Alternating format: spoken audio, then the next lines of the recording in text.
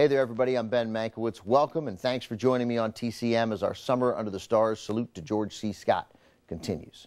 Of course, it wouldn't be a righteous tribute to Scott if we didn't include what is generally considered his finest performance, the movie that earned him the Oscar for Best Actor.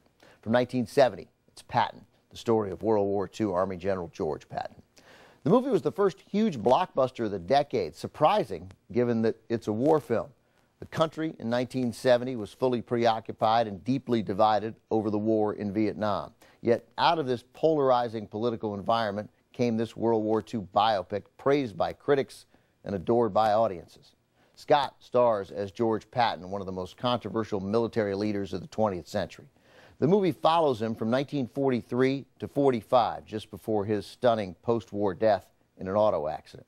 This is a big World War II epic, but nothing in the film is as big as Scott's larger-than-life portrayal of Patton, who Scott plays accurately, history tells us, as a fearless, egomaniacal warrior from another age, a man who lived for war. Patton's exploits in North Africa quickly earned him fame and a nickname, Old Blood and Guts.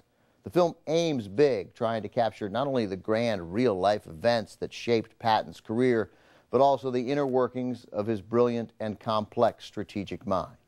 Through it all, we see the flaws that came along with the greatness. From 1970, here is George C. Scott as Patton. Patton is considered one of the finest biopics of its era and obviously starred George C. Scott as the driving force. Patton dominated the Academy Awards, winning 7 Oscars, including Best Actor for Scott.